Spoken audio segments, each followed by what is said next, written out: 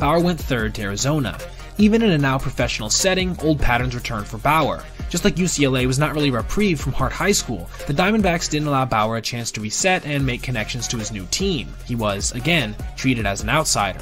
Trouble started almost immediately, brought on by the training regimen that Bauer had been using for years. The D-backs brass didn't think Bauer was receptive to making any changes, and then, when he did complete his quick march up to the bigs, he alienated himself from catcher Miguel Montero quickly by shaking off almost every pitch that Montero called for. Bauer was nicknamed Bobblehead for this tendency.